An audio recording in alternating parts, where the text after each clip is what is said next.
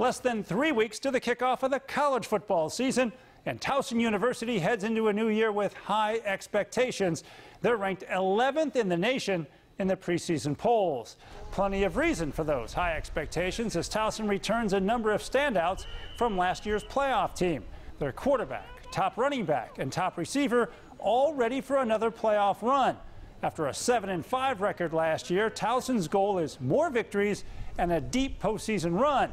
And they're not shying away from lofty projections. It's always good when you have expectations. You know, guys have high hopes right now, and like you said, if anything, it's a good thing because everybody knows what we're capable of doing now, and they have that confidence to go out there every day and get better and know that what we're working towards. Everybody's just wanting to improve and just improve upon last year. We didn't like the way we finished last year, so we want to work towards bigger goals and exceed those goals. What we did last year doesn't mean too much this year. And making sure that the finish line that we set isn't too short.